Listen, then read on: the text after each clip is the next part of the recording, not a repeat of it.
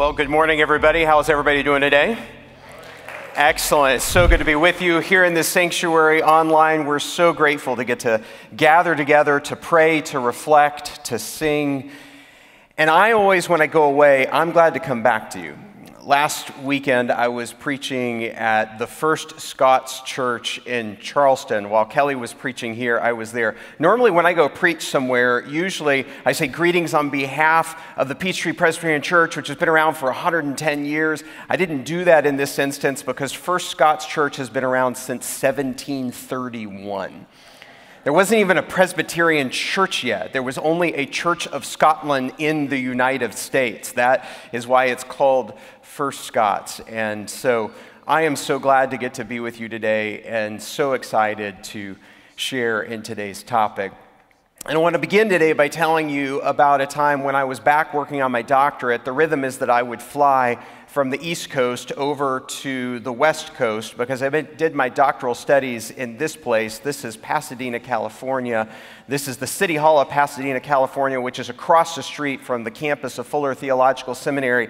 And in this screen, it's very important to notice the awnings on the left-hand side there because that is the California Pizza Kitchen that is located right next to the campus that has a very price-sensitive happy hour menu that if you're willing to eat dinner before 6 o'clock at night, the doctoral students would all migrate from out of class over to the CPK in order to be able to get our nourishment because we had very limited budgets.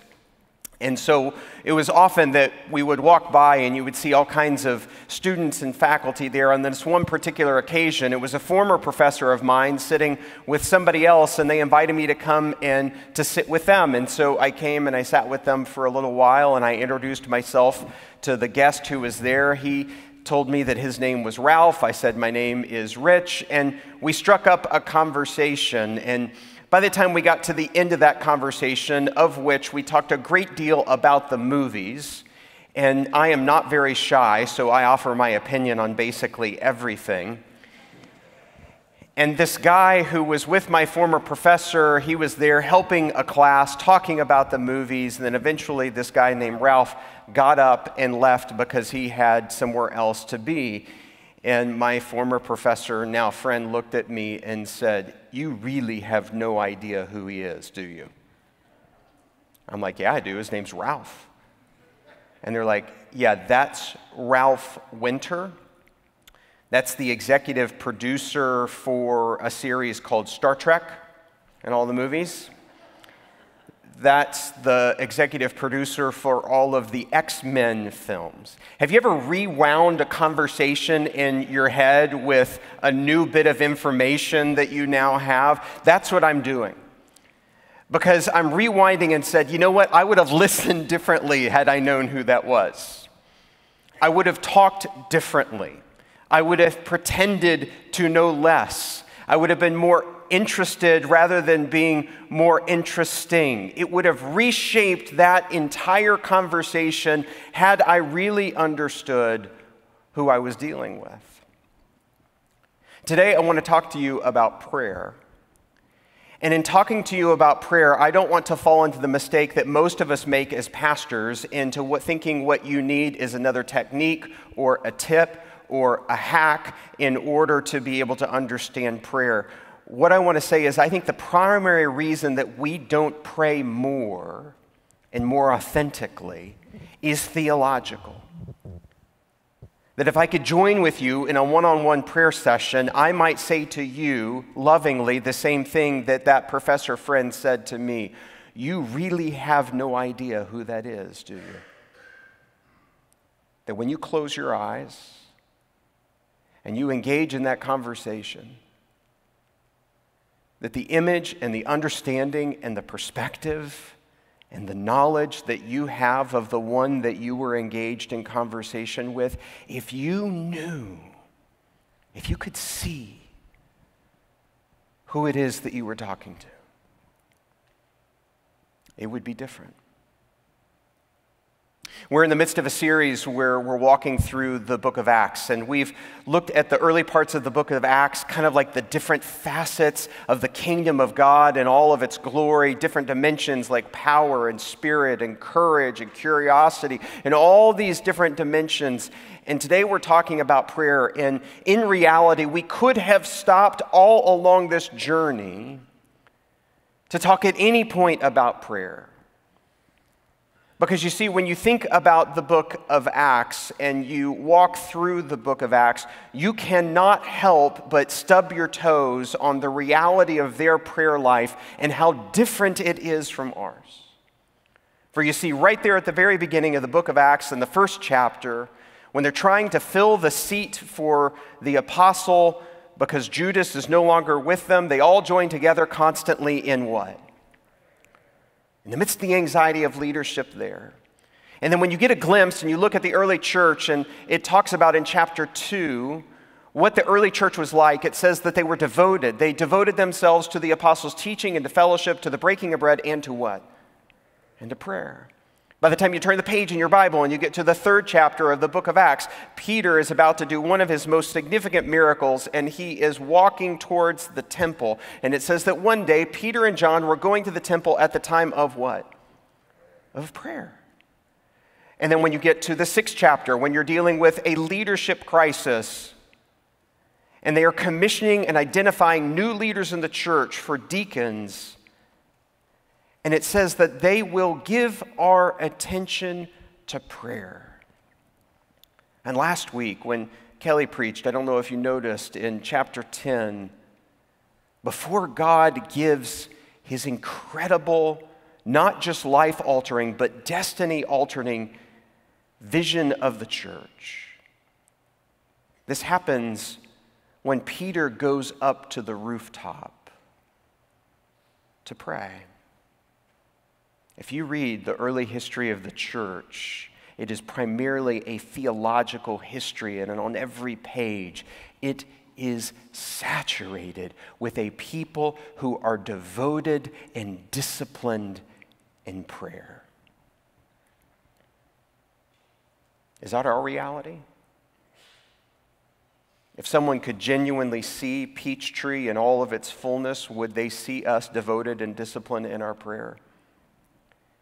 And my argument is that the primary reason that we don't is not because of a technique or a tip, but because we don't see him for who he really is. And so today we're going to look at Acts chapter 12, and we are going to do so by discovering how our prayer life might be different if we understood who God really was. We're going to start reading in the first verse. It was about this time that King Herod arrested those who belonged to the church, intending to persecute him. He had James, the brother of John, put to death with the sword. Pause right there for a moment just to let me tell you that here you have King Herod trying to silence the King of Kings, and he's willing to do so with death. When he saw this, it was met with positive approval ratings. Among the Jews, he proceeded to seize Peter also. This happened during the festival of the unleavened bread, and after arresting Peter, he put him into prison, handing him over to the guards to 4 squads of 4 soldiers each. 1 guard would normally be enough, maybe 2. And Herod intended to bring him out for public trial after Passover, and so Peter was kept in prison, but the church was earnestly praying to God for him. When the early church historian Luke writes about the prayer of the early church, he uses this one word. He says that they pray earnestly. This is the very same verb that Luke uses to describe, the only other time he uses this verb, to describe the prayers of Jesus at the end of the book of Luke, to describe the prayers of Jesus when he is in the Garden of Gethsemane. When Jesus is pouring out his heart, his spirit before Almighty God, it talks about him being in anguish. And so he prayed more and more earnestly. I find that for those of us who are Presbyterians, we tend to be on the more polite side of the prayer spectrum. And earnest prayers are not necessarily a part of the way that we pray. A couple of years ago, we went to go visit Kelly's grandmother for her 99th birthday, Mima. And so all of the grandkids and everybody and the great-grandkids pulled together to go visit Mima at the John Knox retirement community in Florida that was originally founded by the Presbyterians and then had been taken over by the Lutherans and now is being run by the Roman Catholics. It's a little confusing, but they kept the name John Knox, which I think is really funny that there's a famous reformer who actually runs a Catholic, kind of care facility. But that's just a little bit of an aside. We're there. We're meeting with Mima. And at one point in her wheelchair, she grabs my hand with a vice grip. And she says, "Will you pray for me?" And I say, "Of course, Mima, I will pray for you." And I try to let go of her hand, and there is no letting go of that hand.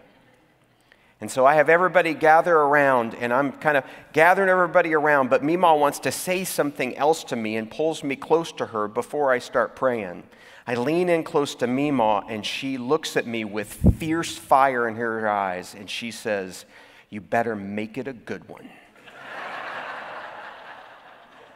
I start laughing. I'm like, "Okay, Mima, I'll bring my A game." We all chuckled at that, but you had to pause for a moment. What did Mima mean by make it a good one? Do you think she wanted really big words in it? Do you think she wanted it to have flowery language and she wanted it to be poetic? And Mima was from a small town in Virginia and lived a really hard life in the midst of poverty. Struggled with some incredible family issues where there were gambling addictions. Do you think when she was saying make it a good one, that's what she was talking about? No.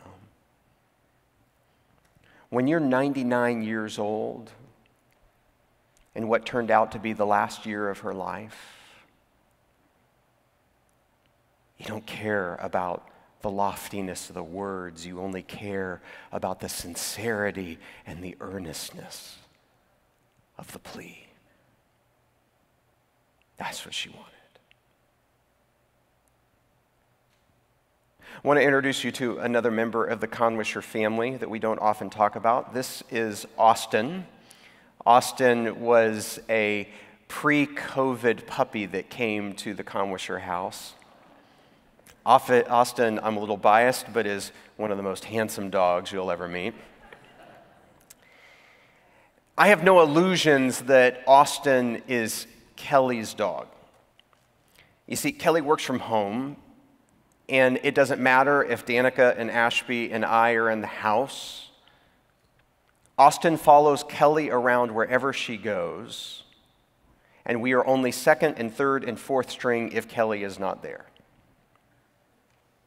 He will follow her anywhere in the house. There's only one time where this changes, and that is if I light the grill on the back patio. And then all of a sudden, Austin is my puppy. And he sits there with those longing eyes as I flip the burgers. Martin Luther once said, "You don't know how to pray until you have eaten a sandwich in front of a dog."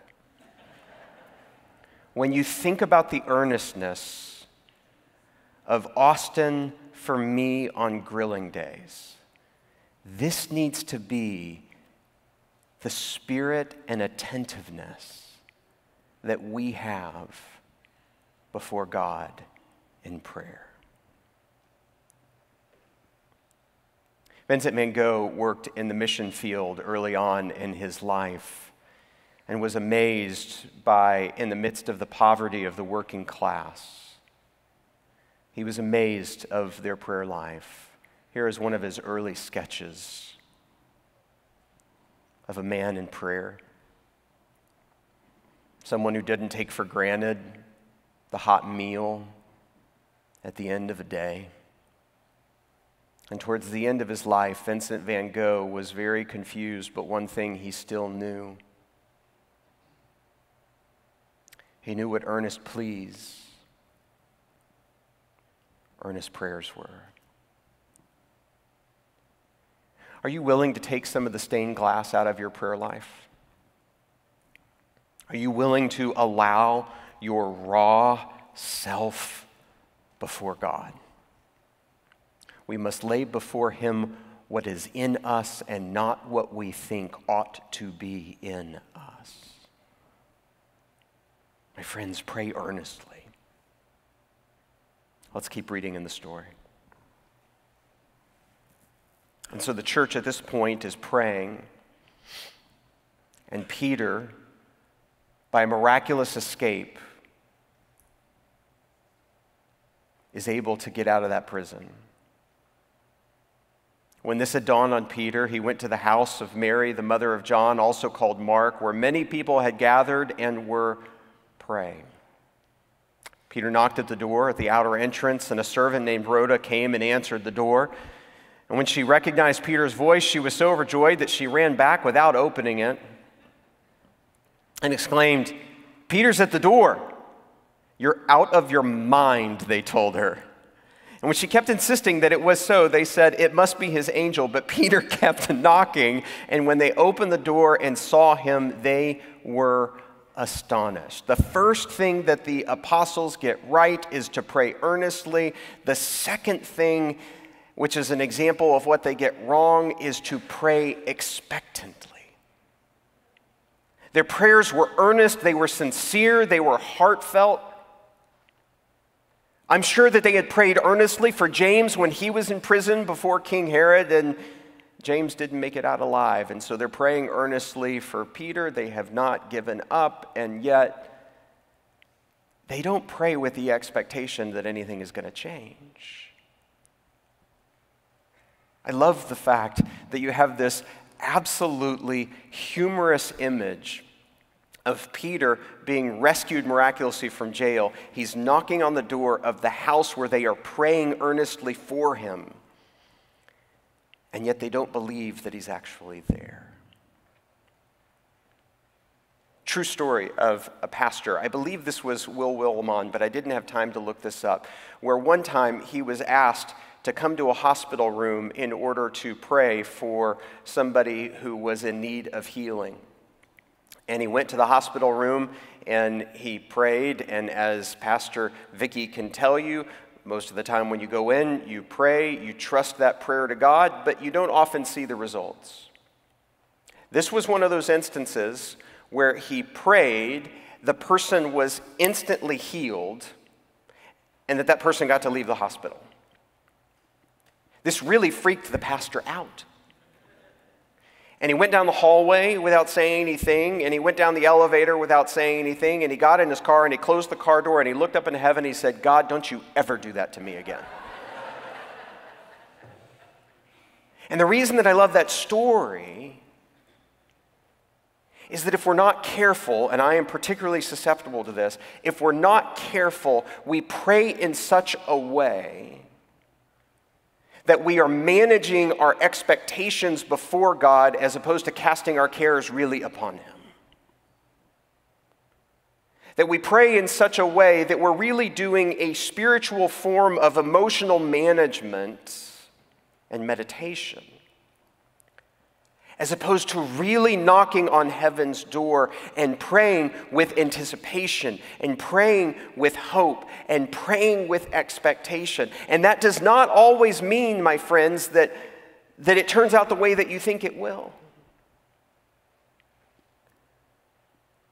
When I became the pastor of this congregation in Summit, New Jersey, very traditional congregation, 2 Tiffany windows on the inside, they loved their sanctuary. I did something at the outset that nobody should ever do at the beginning of a ministry like mine. I altered the pulpit without talking to a committee, a person, or anyone.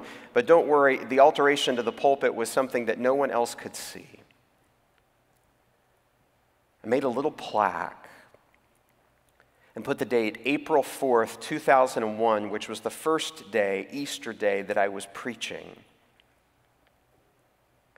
And I screwed that plaque into the pulpit so that every time I would place my hand on the side of the pulpit, it would naturally rest upon the phrase, "Expect a miracle." Pastors can be some of the most jaded people that I know. And after a while, when you're not careful and diligent, you can forget that God does great miracles. And so I pray, and I believe that God is creating unity as I pray. And I pray, and I believe that God is rescuing marriages as I pray. And I pray, and I believe that God is instilling forgiveness in families that are broken. And I pray, and I believe that this community is not forsaken and will change because we pray. And so as I pray, I don't want to be the kind of person who prays, who looks up at heaven and says, "Don't you ever do that to me again." Because I become so cynical. If you really knew who he was and is, you would pray earnestly. And you would pray expectantly. So I don't have a technique for you. I don't have a hack. I don't have a tip. What I will tell you is to look deep into the character and the person of God and just start praying. I have a friend who had just this incredible trip to this location. This is Machu Picchu, and it's one of the incredible wonders of the world up in the Andes Mountains. And he had such a great experience and told so many people about it. He actually ended up kind of leading a couple's trip to go. Look at the paths that you walk along. You can do it where you do kind of like a 3 or 4 day hike. Look at the vistas that you are privy to. When he led the group, it was very different from the time that he did it the first one. For you see, when he led the group, you couldn't see any of those vistas. For you see, the clouds had descended and a fog had filled the area. And so they walked along the path.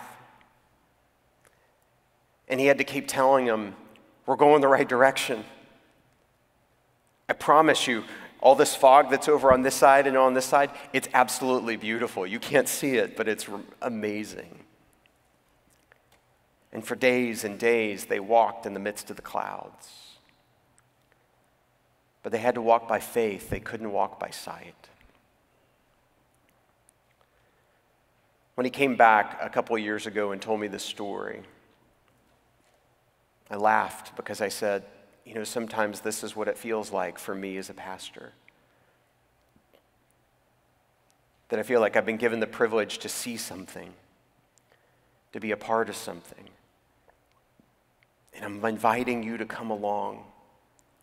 And now we see in the mirror dimly. And maybe you're going to have to take it upon faith. But I promise you, if you keep walking in prayer, if you keep going, there's a huge payout with incredible vistas of God's beauty and majesty and wonder. If you just keep walking.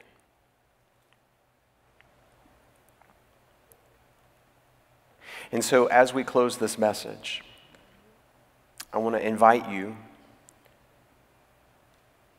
not just for me to close the message in prayer, but to start a prayer that I hope that you will pick up later and keep on praying. And that if somebody was going to write the book about our church in this moment in time, that they couldn't help write that book without talking about the devotion and the discipline and the desperation of our earnest and expectant prayers. So let's pray together.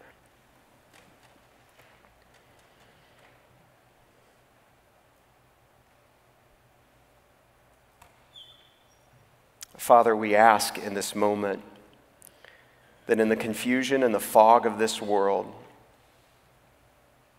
that you would help us to be able to see.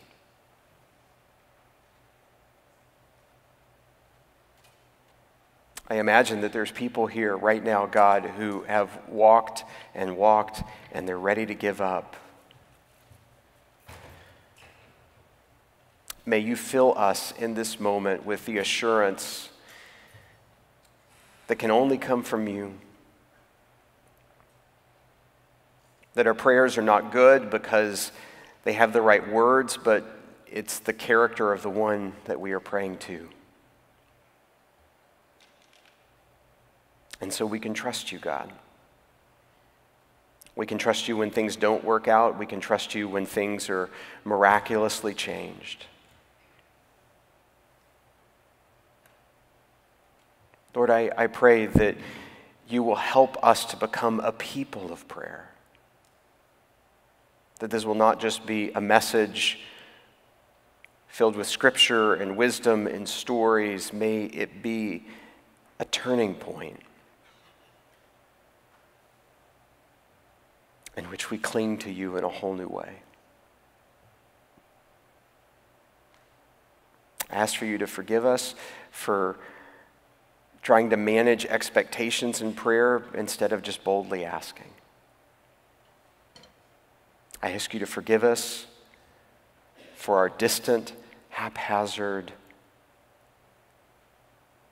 and infrequent prayers,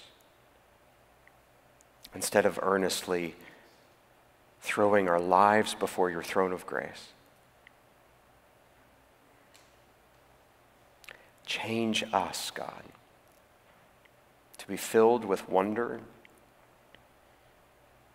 as we now come to terms with the one that we did not realize who you really were. And we pray these things in Jesus' name.